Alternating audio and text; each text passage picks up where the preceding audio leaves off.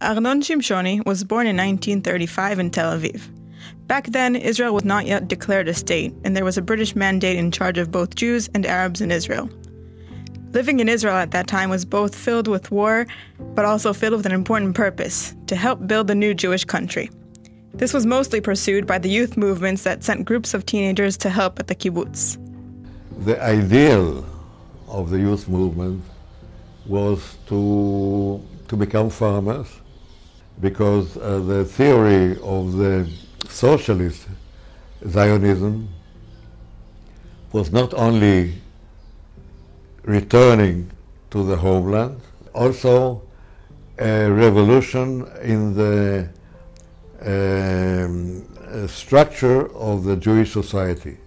To become farmers, to tilt the land, to grow vegetables, etc., and not to become intellectuals or free professions. This was the idea, the ideal at the time. At the age of 87, Arnon looks back at his life and at the 74-year-old state of Israel, thinking of what his dreams about Israel were back then. We were part of a big thing, yes, I think so, yes, I agree with that. We had a purpose, and this feeling is not simple anymore, because Israel, as it has developed, is on the one hand exceptional, becoming a country which we never believed would become, regarding its size of population and economic situation.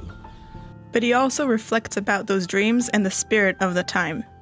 Look, I think our dream in the past was a fantasy, an ideal, yes, I mean, you know, a kind of a paradise. They desired for democracy and equality, and Israel becoming more and more capitalistic was not what he aspired. I hope that we still have a way back to better or more equality and more understanding to the other side.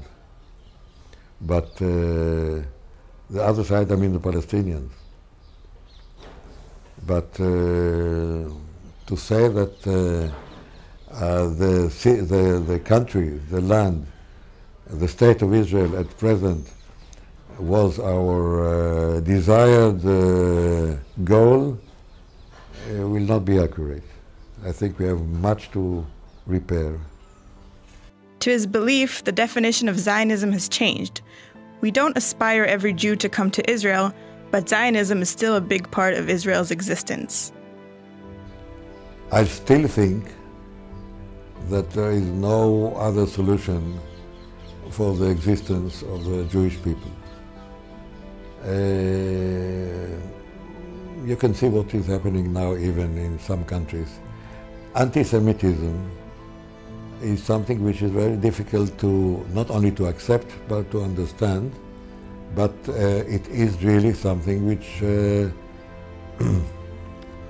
will not disappear.